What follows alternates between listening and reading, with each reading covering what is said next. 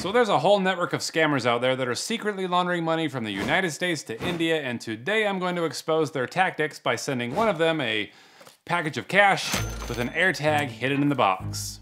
And the way I'm going to find one of these scammers is by going into their secret Telegram group where these guys are trying to sell their services to each other. For example, Sam Williams here will sell you a toll-free number where you can take calls from your victims. He'll even spoof a number for you so it looks like you're calling from Amazon or the IRS. Thank you for calling Amazon customer support. There's all kinds of goodies that you could buy here, but the service that I'm interested in is cash pickup, because these type of scammers specialize in sending stolen money overseas in ways that it can't be tracked by authorities. And this is the most important part of scamming, because convincing an old grandma that she owes back taxes is easy. But getting that money out of the country without the authorities knowing is a little tricky. So I messaged this D-Raj guy on his Telegram account pretending to be a fellow scammer. I say, I need a cash pickup. Can you please help or no? Get back to me ASAP. I have the customer on hold. Now this is a lie that I've made up to get his attention, but if he thinks that I've got money coming in, he's gonna want a slice of that pie. So D responds and says yes. And then he tries to call me. But I can't pull off being an Indian scammer on the phone, so I just act like there's a bad connection and I play stupid. He says he can't hear me and he asks for the amount that I need picked up. And I say $23,000. And the only way that I'm able to communicate here is through Google Translate, because I don't know Hindi. Then he says we can do it tonight and he asks if I can hold the customer. Yes, I think I can hold the customer, considering I am the customer. So I tell him I need an address and he asks if I'm sending a box and if it will have cash. This is typically how scammers get their victims to send cash. They want them to hide it because you can't ship currency. But scammers convince their victims that this is the fastest way to resolve whatever kind of trouble they've made them believe that they're in. And usually the cash is shipped to somewhere in the United States to a mule, who then transfers that money to India. And that's why I want an address, so I can see who's all involved. So I say yes, the victim will ship the cash, and then he gives me his rate. He wants 25% of the $23,000, and he says he's going to split it between him and his receiver. That's kind of a lot of money just to pick up a box of cash, but who else are you going to get to illegally launder money for you? They gotta make it worth the risk and their time. So this D-Raj guy starts bragging about how good him and his mule are.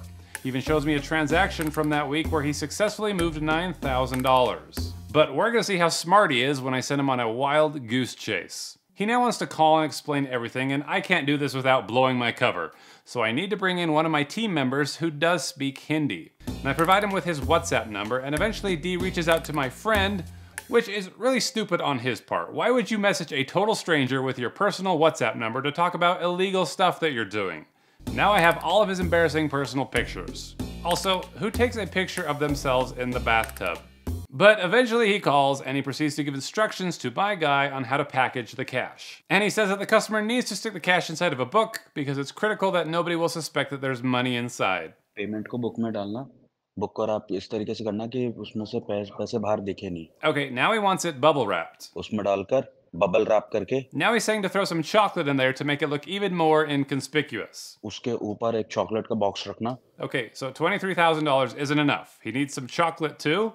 But before he will give me the address, he wants to know that I'm serious. And to prove it, he needs a video of my victim packaging the money. Well, now how the heck am I gonna do that?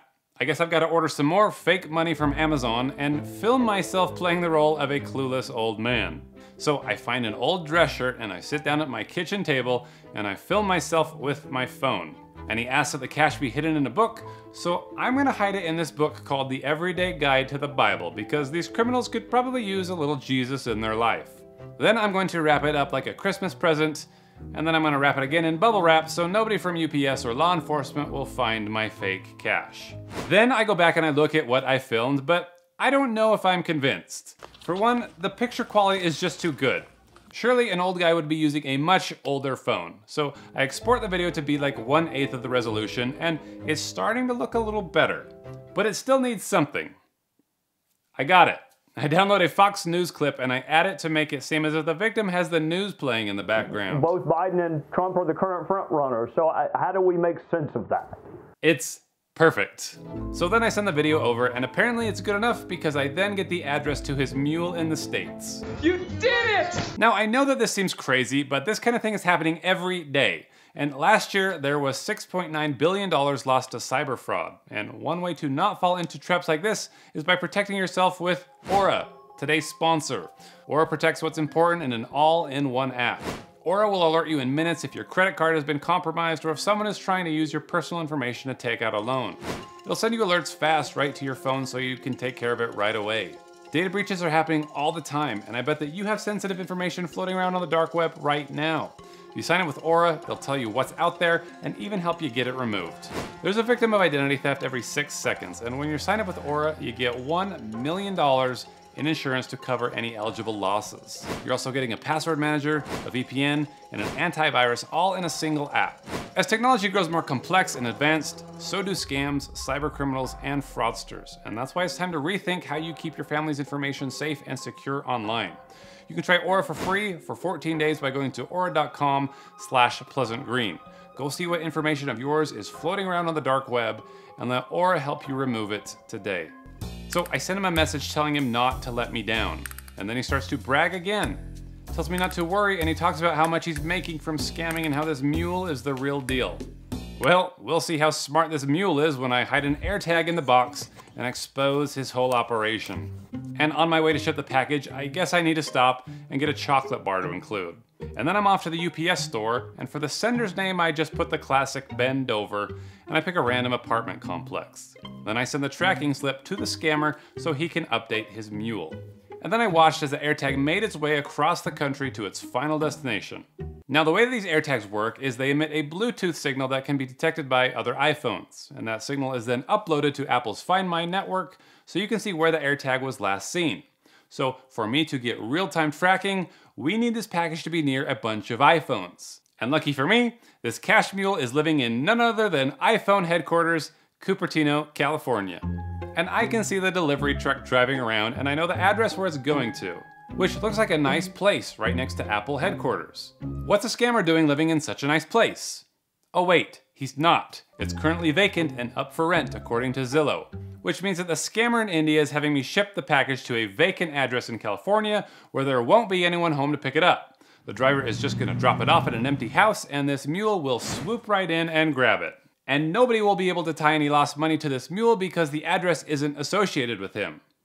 It's pretty clever. Well, finally the truck is in the neighborhood and the package shows as being delivered. And we make sure to let D in India know so he can inform his mule. But the mule must have already been parked outside waiting because within minutes, it was on the move again. And I began to watch as it makes its way through the streets of Cupertino. He goes to a gas station, then the freeway. Where was he going? The AirTag continued to update and I am glued to my screen. Here's an actual photograph of me and my team following its progress. Eventually he takes an exit and ends up at a park where he stays for almost 30 minutes. What's going on at the park? Eventually I looked at a satellite view and I realized that the package has been tossed in the dumpster. What? Could he have noticed the AirTag? How would he have found it? But then I thought, if he has an iPhone, he probably got a notification like this. Well, I guess that was a pretty boneheaded move on my part. He was probably heading home and then he got the notification and then he pulled off and he tossed the package because he knew it was being tracked. But did he keep the cash? Soon enough, I got my answer because the mule sent a video to D, who then sent it to us. And here it is. First of all, how's he getting this angle? Does he have like an attachment on his sunroof? He must do this kind of thing a lot. Anyway, he opens the package and you can tell that it hasn't been tampered with because my bubble wrap and wrapping paper are still intact. And I think almost immediately he can tell that this isn't real cash by the way he reacts when he touches it. But he's counting it anyway. He knows that this is fake and he knows he has to send a video back to his boss to report back, but you gotta wonder what's going through his head right now. Because eventually D writes to us freaking out and going off on how the money is fake. He even ends up calling to ask what's going on, but my guy accuses him of lying and eventually just hangs up on him. हमने change कर the money वो क्यों करेगा? Which just frustrates him even more, because he doesn't want to be labeled as a thief. So he starts sending images that show the same number on every single bill, and he wants us to confront the customer. There's just something really satisfying knowing that he was expecting this big payday for almost a week, and now is only finding some toy money and a melted candy bar. So I had my guy write back and say, that chocolate bar was for me. I called the customer and he said return his chocolate bar back. And D's like, but did you ask about the fake cash? What's the deal? I don't know what he's so mad about, he just got a free chocolate bar. He goes on to say that the proof is in front of you. And the last thing that he wants is to develop a reputation as a cheater in the scam world. Because what are the guys in that secret group gonna think if I accuse him of being a backstabber? It's like getting a 1-star review. So he goes on to try to mend the relationship. He says, "You are my India brother." Right. And he even says, "Come to Noida and check out my center. I want to end this on a good note." Well, who would have expected that this whole experience would have brought us closer together? And I guess that I can call him out, but I'm just gonna let him sit and wonder what the crap just happened and who's been wasting his time, because I think I'll want to try it again since we're such good pals. So, tell me viewers, should we try it again? And what should we send him next time? Because the more time and gas of theirs that I can waste, the better we're all off. So let me know in the comments below, and if anyone's in Cupertino and able to do some dumpster diving, I could really use that AirTag back.